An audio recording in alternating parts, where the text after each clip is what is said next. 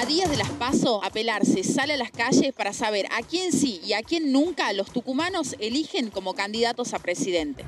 Renato, decime, ¿tenés decidido tu voto de cara a las PASO? Sí.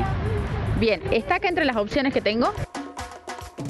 ¿Tenés definido tu voto de cara a las PASO? Vamos, Milei. Sí, tengo definido. Noelia, decime, ¿tenés definido tu voto de cara a las PASO? Sí. ¿Tenés definido tu voto de cara a las PASO? Todavía no. ¿Podrías decirme por quién te inclinas?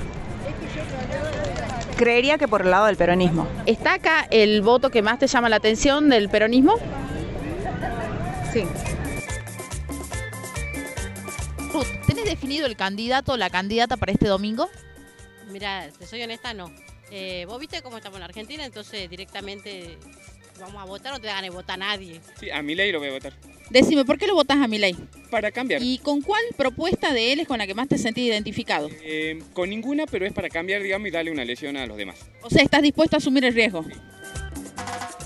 Los candidatos que están con los trabajadores son Vilma Ripoll y Gabriel Solano, porque veo que es lo que más ayudan a la gente trabajadora y están en todas las luchas y con el pueblo siempre. La única alternativa creo es Milei. Decime, ¿cuál es la propuesta que más te identifica de Milei? Varias. ¿Qué opinas de la dolarización? No estoy para nada de acuerdo, al contrario, nos empobrece más. ¿Tienen definido el candidato o la candidata para este domingo? Todavía no. Todavía no. ¿Eligen ya cuando se encuentran adentro del cuarto oscuro o suelen llevar el voto desde la casa? Y solemos llevar el voto de la casa.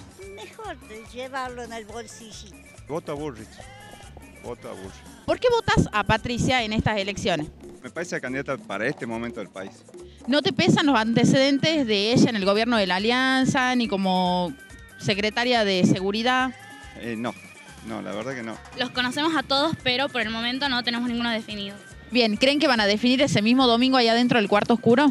Y lo preferible sería no. La verdad no me gustaría llegar el domingo y no tener en mente a quién voy a votar. ¿A quién nunca votarían como candidato a presidente? Milei. ¿A quién nunca votarías? A Milei. A los que están. A ninguno. ¿Vas a votar en blanco en estas elecciones? Totalmente. A Milei. ¿No te gusta Milei? No, porque tienen muchas cosas que no me gustan, como eso de dolarizar y todo eso no me parece, porque para mí, el país que se usan los dólares, perfecto, pero para mí el momento que nos dolaricemos nosotros, ahí vamos muertos porque le vamos a dar más poder a los de otros países. ¿A quién vas a votar?